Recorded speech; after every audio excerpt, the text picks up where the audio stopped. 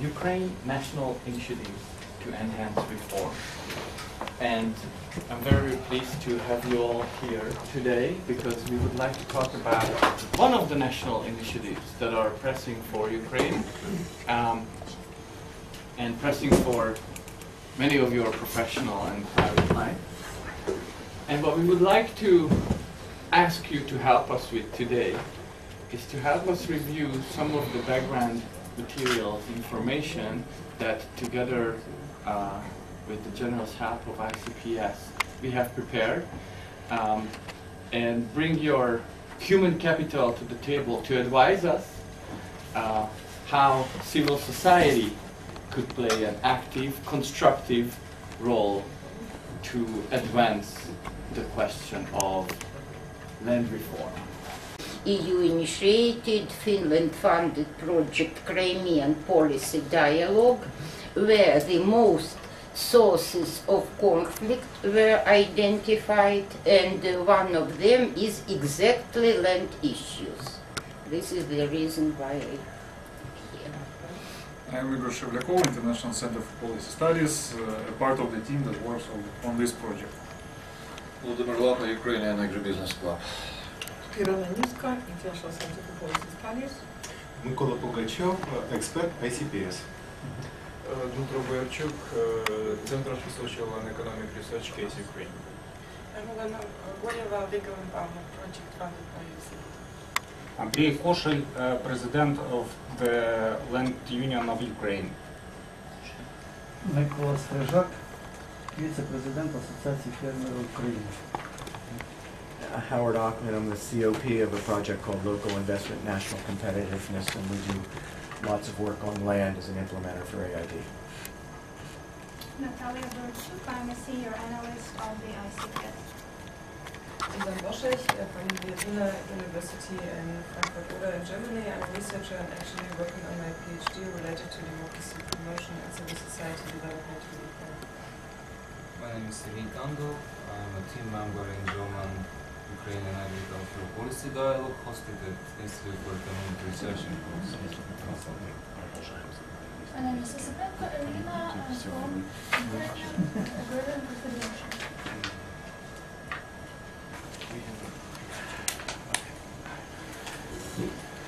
Okay, thank you so much. As far as I can tell, we have representatives of civil society, we have representatives of donor community.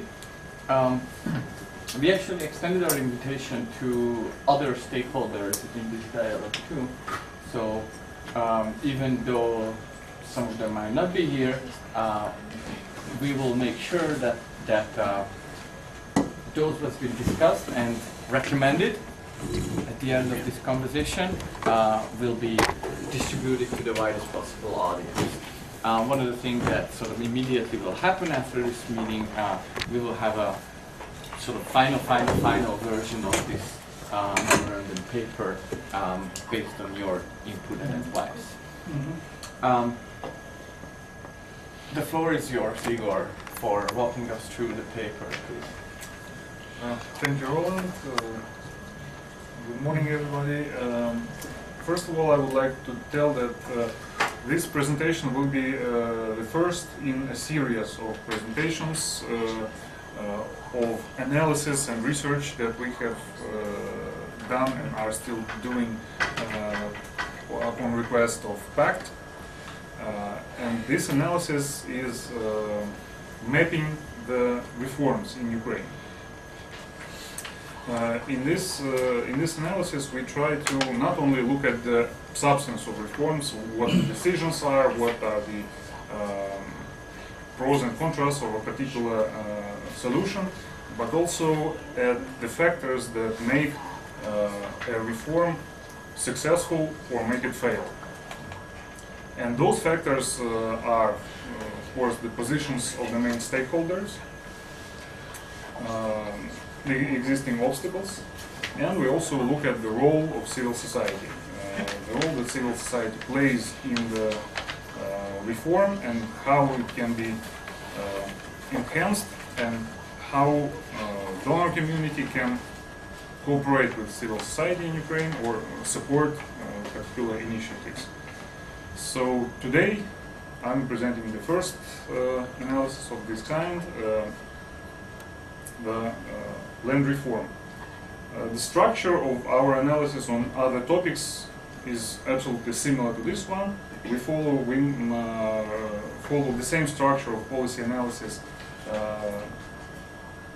consistently in our work, and we have gained a rather extensive experience of analyzing different areas of different policy areas or policy issues, and we are convinced that the approach, the methodology has to be consistent in order for analysis to be really useful and have value for different stakeholders. So about land reform. Of course, the main issue of land reform is lifting the moratorium on sales of agricultural land, farmland in Ukraine. And we think that there is a recognition, a wide recognition in Ukrainian society that at some point moratorium has to be lifted and market for farmland will be formed. After many years of political and business speculations, this reform is now quite unpopular in the society at large, but we believe that Ukraine has a good opportunity to make this land reform from unpopular to the one that has strong support among voters and public at large. But to make it happen, it is necessary for the government, first of all, to formulate a clear public vision of the reform and initiate and have a wide public debate on the reform. Land reform is a part of the President's economic reform program for 2010-2014, and the goal of this reform is formulated as to set up a transparent market for farmland on the basis of a consolidated land cadastre system. We propose modification to this formulation as follows. The goal should be to establish a modern market for farmland based on a transparent state land title registration system and state guarantees that property rights will be respected.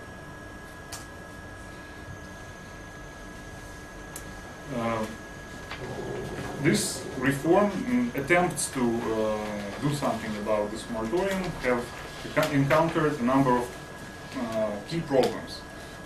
And the main is that there is no systemic view of land reform, and there is no consensus among the key stakeholders on the main issues related to lifting the moratorium on the sale of farmland.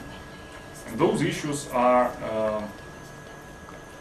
the degree of freedom of ownership and disposal of the land, or what restrictions will be, the role of the government or the state in regulating the land market, what kind of regulation and what institutions will have to be created.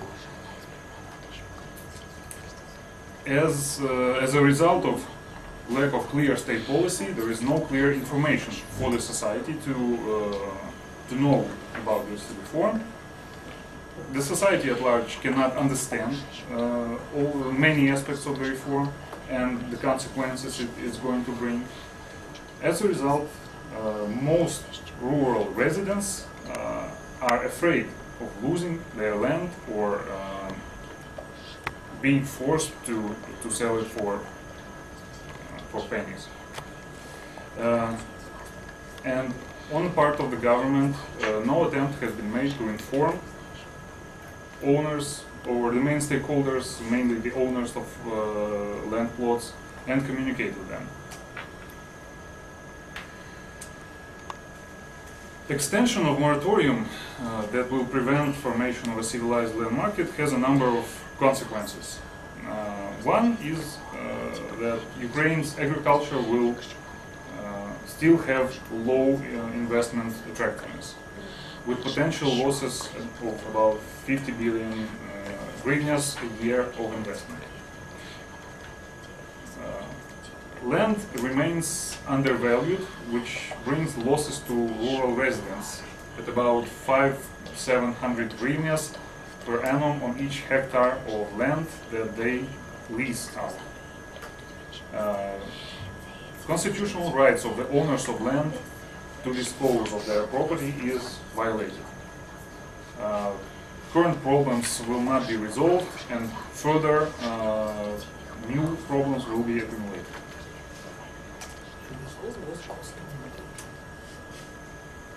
So this is the cost of non-doing if the reform is not implemented.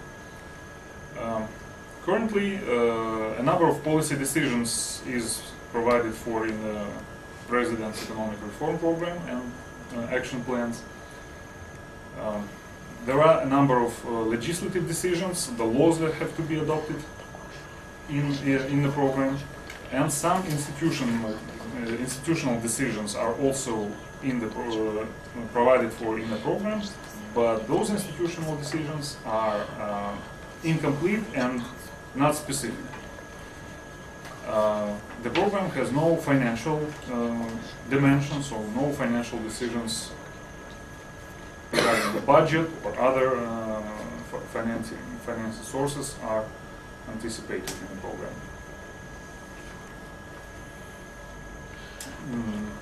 According to our analysis, most stakeholders are interested in a transparent land market. And now, these groups have a direct interest without restrictions, really, without reservations. First of all, the investors who want to put their money into the agricultural sector of Ukraine. Banks, with the same interest, but they are not going to invest. They want to lend money to Ukraine's farm sector to promote mortgage. Another big and powerful group is large agricultural companies or diversified companies who have large land holdings and would like to legalize them. Although most of their land holdings came through the shadow market and shadow deals.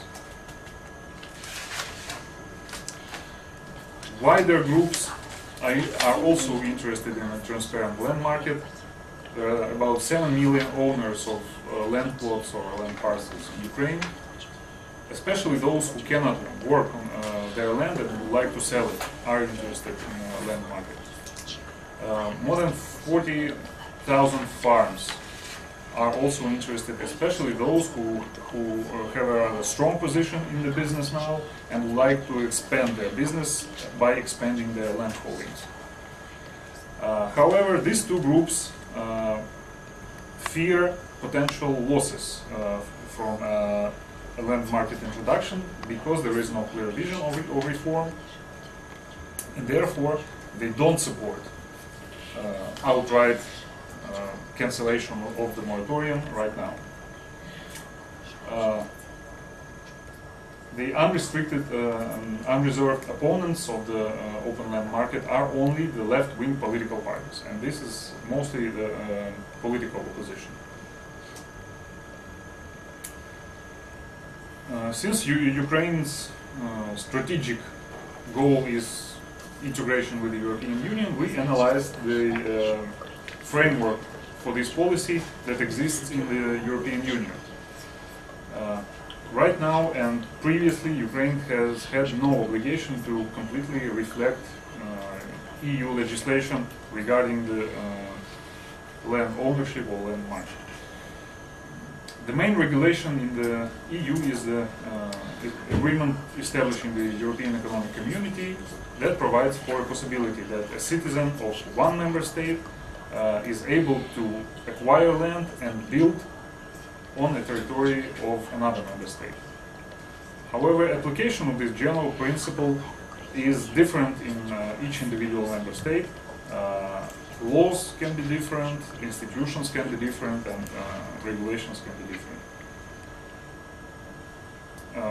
What the experience of new member states shows us is that liberalizing the land market and adapting to the EU legislation is both lengthy and costly, and many member states have agreed on a transition period to fully comply with the EU legislation on land ownership. The President's economic reform program provides for a particular timetable or plan to implement the reform. It was planned that a land market will be launched from the 1st of January of 2012. Two main bills or laws on the land market on the state land cadastre have to be adopted by the middle of this year. It's already evident that the original schedule is seriously delayed. However, we predict that the intention to finally implement this reform will be realized, and maybe with a little delay, but over 2011, 2012, moratorium will be officially lifted. But in fact, it will mean that restrictions will be relaxed, but many restrictions will still remain.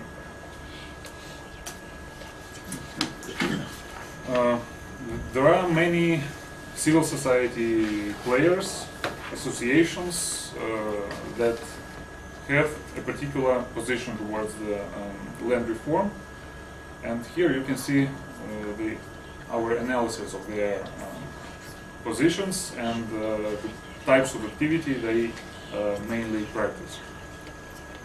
Big business and small farms are also both for and against the reform. Small-scale farmers and ordinary owners of land parcels are currently mostly against the reform, against lifting the moratorium. Other stakeholders like business associations are mostly for the reform. And the main activities are lobbying, activism, and consultations and research. And shortly, our recommendations for the donor community to support the following some activities of the civil society organizations. We recommend that in order to overcome the fears and overcome the resistance to the reform, the main stakeholders have to be informed and have to be engaged into the dialogue. Therefore, we recommend running policy campaigns, which will include research, consultations, advice, and advocacy, and lobbying, of course. But on particular topics. First of all, the legislation has to be changed, or new laws have to be adopted, which will allow for have a direct link to punishment for violations, which now is not the case. Then the reform has to include particular components that will protect the rights of small farmers who now rent the land. And the missing element right now is protection of open space to natural objects like rivers, lakes, forests for general public. Now this is missing in the reform, and it's also a source of opposition or disagreement with the reform. These are the main ideas or messages that I would like to introduce, and we'll be happy to answer your questions or to hear your comments. Thank you, Igor.